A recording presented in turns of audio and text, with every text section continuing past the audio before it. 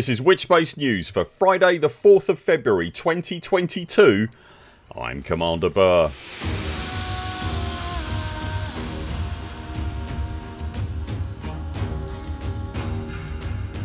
In Elite Dangerous news this week, new hotfixes are deployed as FDev continues its radio silence, a new mystery emerges in game to be decoded, the Odyssey Materials Helper gets a powerful new feature, and more.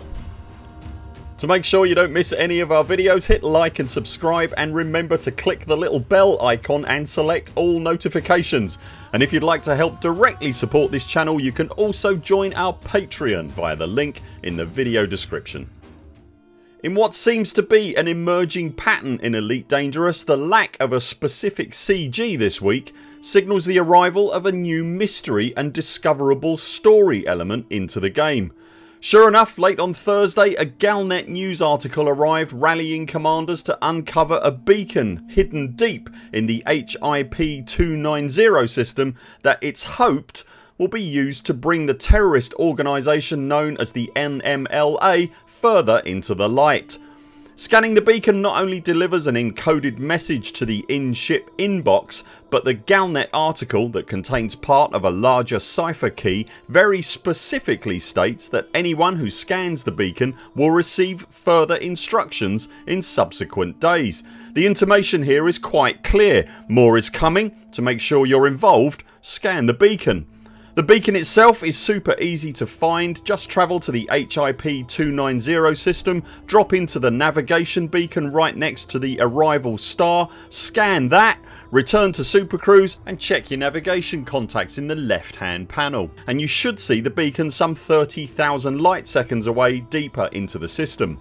The past year and a bit has seen interesting threads, plot lines and rich galaxy changing lore that are all interwoven dropped into the game, and it all kind of feels like we're building towards something.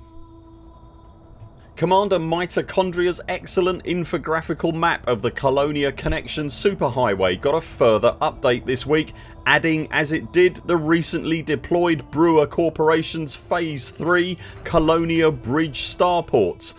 As we've mentioned before, the map also contains significant tritium mining hotspots and tourist sightseeing opportunities and POIs, as well as documenting the infrastructure that lines the route.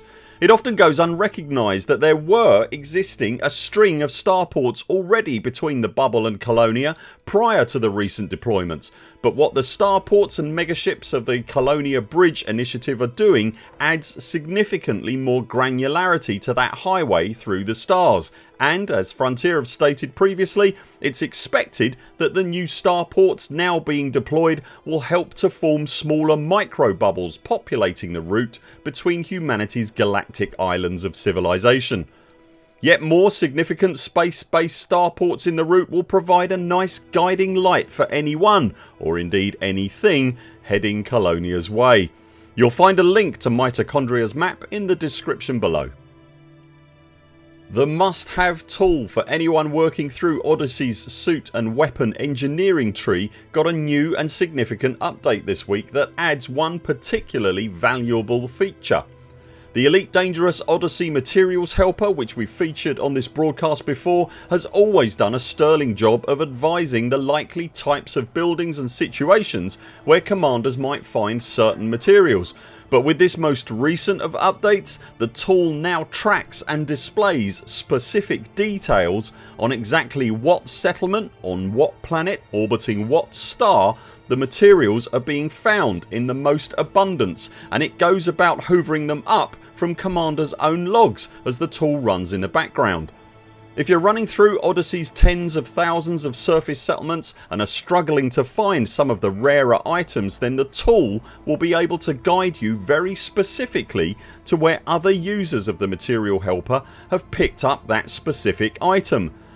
Whilst the intelligence it gathers is likely to become somewhat of a self-feeding circle, as more commanders find the things they're seeking as a result of the tool then reports more commanders finding the things in those places, and so on and so on. The inherent usefulness nonetheless for elite struggling map gatherers out there cannot be overstated. You'll find links to the tool in the description below, or if you're running the tool already, just click on the About tab to be redirected to the download links to the latest version. This week quickly saw 2 hotfixes deployed into the game to both stabilise the client and address issues arising from January's patch 10. Most notably, the scooping of planetside materials by SRVs should now be back to normal operation, which will please almost every commander who owns both spaceships and SRVs. However, the unusual, almost near silence from the Frontier CM team continued this week as January's end came and went, leaving the community with no FDev live streams or the now customary monthly significant development updates that had become the signature of the company's engagement through the latter half of last year. Of course, the community has weathered months of inaction and a lack of significant updates from Frontier before. The last period in Elite's often tangled history we refer to here affectionately as the doldrums, and during that period Galnet got turned off, community goals ceased completely and the Thargoids ceased their advance, withdrawing back to the Pleiades. But importantly, before it happened, Frontier announced that it was happening. What they didn't do was state specifically why. As it turned out, they'd redeployed their internal resources and were working on what we now know to be Odyssey. The current state change from the Cambridge developers therefore appears to be something very different. FDev went into Christmas riding a wave of enthusiasm and positivity after a very troubled year, albeit with a growing amount of disquiet and anxiety surrounding the company's lack of meaningful engagement whenever the scratchy subject of Odyssey's release onto the consoles was raised. At the start of Arthur's pre-Christmas message to the community he stated, quote, "We will have a full development update in January 2022 and lay out our plans for communicating with you through updates, streams and social channels," unquote. Now we've passed into February, however, that very clearly hasn't happened, and importantly the company hasn't really said why.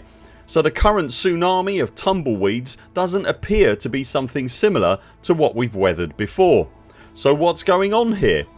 2022 was undoubtedly always going to be a pivotal year for Elite, and if FDev are not specifically announcing a cessation of activity in the game, then we have to assume that they're still lining up for the year ahead. When last we heard, the plan was for fleet carrier interiors to be deployed into the game with update 11, and I quote Arthur here, very early next year. Also last year the subject of ship engineering was spoken about by the company, and a review of the engineering process was promised for this year. There's the evolving storyline in the game with the likely crescendo moment of the Azimuth saga. There's the ever expected console announcements to come. We've also have hinted settlement defence missions and the continued optimisation of Odyssey. Arf also stated in his Christmas message, quote, "Outside of fleet carrier interiors the development team are hard at work on new features," unquote. So presumably the addition of more features is to come further down the line. Whilst the lack of live streams and dev updates etc this month from the company certainly feels unusual, update 10 pretty much arrived when the community expected in January. Certainly here at the Buur Pit we feel there is no reason at this point to believe that update 11 won't also be arriving in game on time as promised. It was also confirmed today by forum based community specialist Paul Crowther, who we like to think of as the FDev community team equivalent of Thunderbird 5, that the planned community team meet and greet is still taking place later this month in Cambridge, where around 100 commanders, yours truly included, will be present meeting FDev's public facing team. Our hunch is that update 11 and more news will have been delivered to the community before then, so at the very least the CMs aren't overrun with commanders all asking about the current silence.